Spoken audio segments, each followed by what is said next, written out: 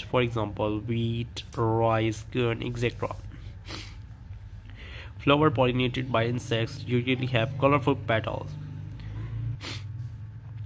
nice scent in nectar to attract insects. They have sticky or spiky pollen grains that stick on body of insects. For example, nose, lily, etc. Insects that help in pollination are called pollinators. Bees, moths, and wasps are important pollinators.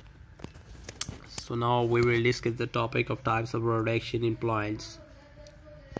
So asexual reproduction and sexual reproduction. Asexual reproduction in plants. In asexual reproduction, plants can give rise to new plants without seeds. In this method, new plants are produced from plant parts like stems, roots. Asexual reproduction takes place naturally, and it can also be done by artificial means. Natural asexual reproduction can take place by vegetative propagation and fragmentation. This is done by plants on their own. Vegetative propagation produces new plant from a part of the parent plant. In different plants, vegetable propagation happens in different ways. For example, garlic, onion, and topper plants are responsible using true bulbs. They are modified strains that contain stored food. Potato plants reproduce using tubers. They are short, thick, underground stems. Ginger plants reproduce using rhizomes. They are horizontal underground streams. Strawberry plants reproduce using stolon. It is a modified strain that grows along the ground. Stolons are also called runners. Bryophyllum plants reproduce by vegetative propagation of leaf pod. The buds develop in meridional notches of the leaf.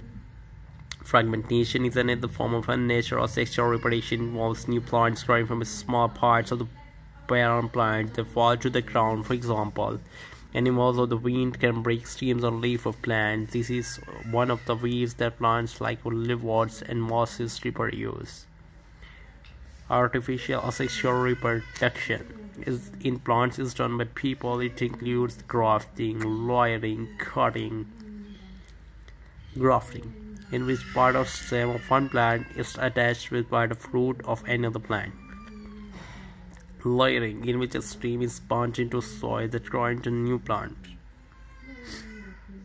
Cutting, in which part of a stem is cut and planted in moist soil grows into a new plant. What is sexual reproduction in plants? In flowering plants, sexual reproduction takes place with the help of flowers. You have story about pollination in the first step, and sexual reproduction in plants. The second step is fertilization. In fertilization, the male reproductive cell combines with the female reproductive cell to form a fertilized egg. This leads to the formation of seeds. Once fertilization is complete, the ovule develops into seeds, and the ovary into fruit. The fruit projects seeds. Seeds carry the fertilized eggs. It will develop into young plants once the condition of your able. So the plant, the petals, sepals, and stamen of the flower start to wither. They eventually fall off. The ovary swells and develops into fruit, while the ovules inside develop into seeds. A fully developed fruit with seeds is fermented. A ripe fruit with seeds inside. Tomatoes, oranges, cucumbers, and olives are all fruits. As keywords, today's video is our closed at this topic. So meet the next video. Must like the video and subscribe to the channel.